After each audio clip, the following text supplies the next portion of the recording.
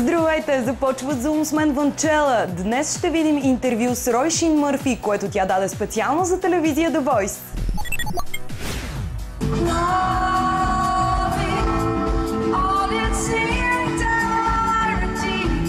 Една от най-големите звезди на тази годишното издание на Данс фестивал бе Róisín Murphy. Добрата новина е, че изпълнителката, която става известна с Moloko, ще изнесе и концерт в София на 17 септември и всички, които са я пропуснали в Черна Гора, ще могат да станат свидетели на уникалното и шоу в столицата след месец и половина.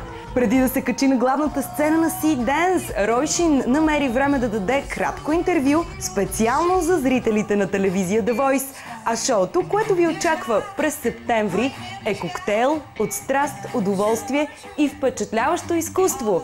Във всяко едно изпълнение на Мърфи ще видим уникални костюми и хореографии, на които и Lady Gaga би завидяла. А от интервюто, което следва, ще разберем факти за новия соло-албум на Róisín, мнението и за индустрията и еволюцията и като артист. Подробности за концерта и в София вижте на нашия сайт thevoice.bg, а сега да чуем и специалната покана, която тя отправи към вас. Come on to the gig, we're going to have fun, it's going to be great, I can't wait to get there. Thank you very much. You released your third solo album, Hairless Toys. It's a really interesting title. Can you tell me the story behind it? This was a misunderstanding. The guy that I was working with had to call the song something. I was gone away. And he thought I was singing that, Hairless Toys. I was actually singing Careless Talk. So it was just a misunderstanding.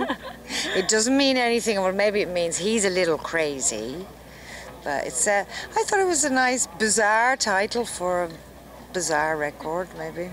What do you think about the music industry? Would you say that somehow it corrupts the pure art? It corrupts the soul. It takes the soul and it scrunches. No, it's all right at the moment. I quite like the record industry at the moment, recording industry.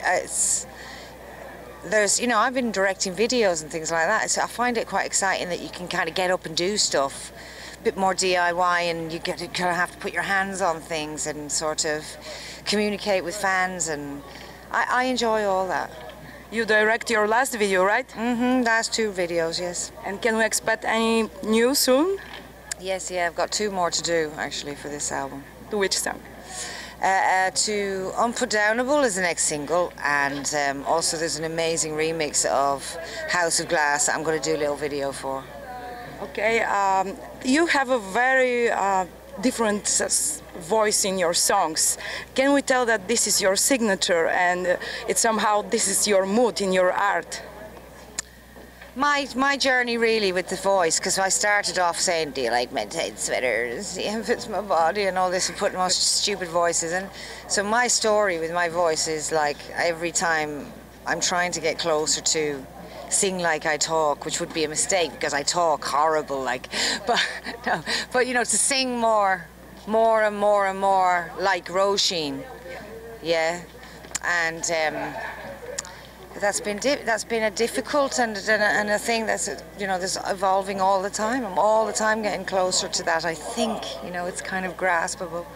It's a bit weird that, you know, because your singing voice, and especially when you get influence from America, your singing voice, you know, it's finding that voice that's as true as it can be.